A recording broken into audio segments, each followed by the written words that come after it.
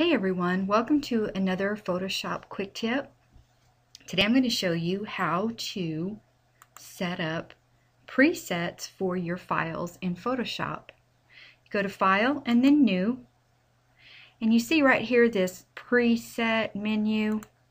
When I scroll down, all of these presets that you see here I've customized and set up myself. As a lot of you know, I do iPad landscape backgrounds and iPad portrait backgrounds and iPhone backgrounds, as well as scrapbooking, and I like to have these presets in here for the various things that I use Photoshop for, so that I don't have to look up different sizes and resolutions. Right here, this is my blog template that I have set up. So these are all set up in here. So when I want to start a new project inside Photoshop, all I have to do is go to my preset and open up the file that best suits the project that I'm beginning to open. Okay, so to set up a preset in here, and by the way, you can name them whatever you like. So let's set up a new preset. I don't have any 5x7s in here, so let's set up a 5x7.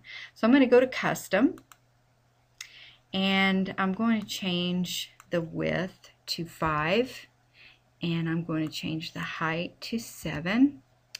And I always like to work in 300 pixels per inch. I can change the size later, but this is how I like to start out. And 8-bit RGB color, and I'm going to do this one transparent, but you have a choice. You can do a white background, or you can also choose a color for your background. I mostly work with transparent backgrounds, but you can I have some set up for white backgrounds as well. So this one I'm going to set up with a transparent background. And then, now that I have everything set up here, I'm going to click this Save Preset button.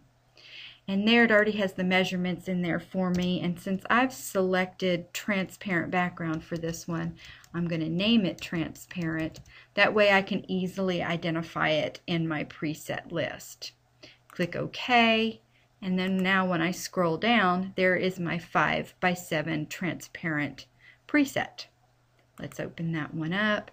So I select that, click OK, and there is the preset that I've just created.